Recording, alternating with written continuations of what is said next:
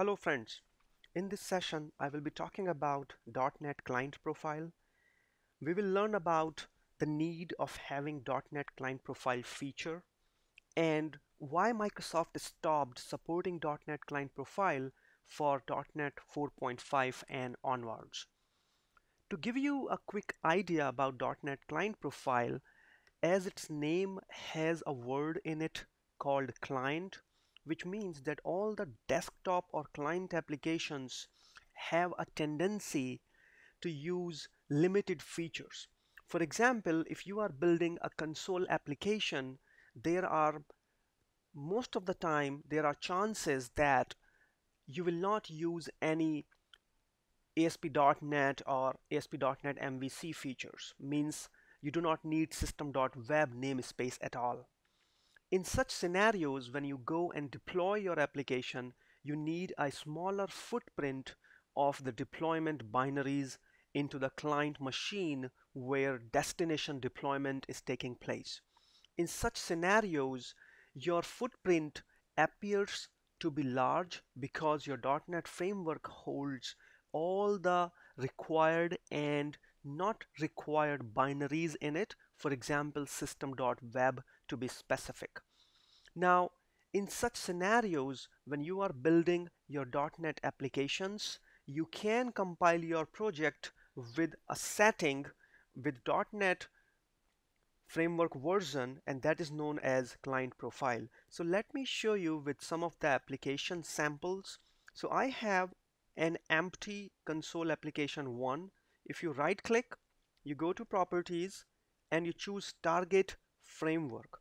You click on the drop down and you will see here 3.5 client profile and 4 client profile. Now .NET 3.5 and .NET 4 both supports client profile feature. And again, client profile is the smaller footprint of .NET framework for the deployment purposes on the client or desktop applications. Now, once you choose one of these features, your memory footprint and your deployment footprints will be very small and highly optimized. Similarly, if you go to, let's say, a Windows Form application and you want to see the settings for that, you will see in the properties there is also an option for client profile for 3.5 and 4.0. Both the versions for Windows Forms support client profile.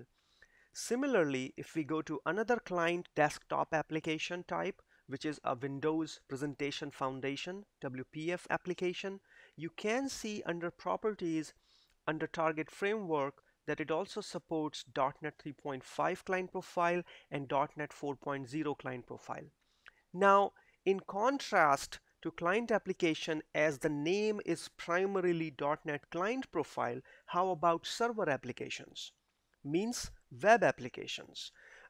In today's world, most of the applications are written either on ASP.NET or ASP.NET MVC. So let's give a look first to an ASP.NET application, and to verify that we are in ASP.NET, you can see the extension .aspx, means we are in ASP.NET app. You say right click, go to project properties for that, look for the target framework, and amazingly you will not see any .NET client profile flavor for target framework over here. The reason is because this is a server application, so it is optimized for all the binaries which are required on the server side, means you need a bigger footprint than what is required on a client side. Similarly, if we switch back to MVC right over here and you say right click and project properties once again and you go to target framework, again you do not see any .NET client profile flavor here as well, because this is a server application, and for server there is no need to have a client profile. You need a bigger and larger footprint of binaries, unlike what is needed for a client applications like Windows Console, WPF, and similar other type of projects you might have.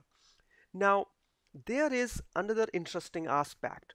Now let's go back to those project types which supports .NET Client Profile. In our case, I can choose console application here and I go to properties and you go to target framework. And if you notice, from .NET 4.5 and onwards, there is no support for client profile. What does it mean? Does it mean that if I pick .NET 4.5 now, does it mean that I'm going to get the larger footprint? Means it will install system.web and everything, which I don't want, of course, and that's why the beauty of .NET Client Profile was to give you a smaller footprint for your target framework installation. And that's why under target framework, we were able to see various flavors for .NET Framework 3.5 and 4. One was the full length larger image of framework, that was .NET Framework 3.5 right here, and there is a smaller footprint highly optimized for client applications like console, Windows, WPF, class libraries, and so on, and that was 3.5 class profile, client profile, sorry. Now here in .NET 4.5, there is no need to have client profile because Microsoft changed their mind and they said, how about this? Why don't we recognize what type of project you are working with and we optimize it by ourselves for you at the time of deployment. So .NET 4.5 and onwards, there is no need to have .NET client profile. If you want to learn a little bit more about client profile, you can go to my blog here on MyPassionFor.NET and you can search,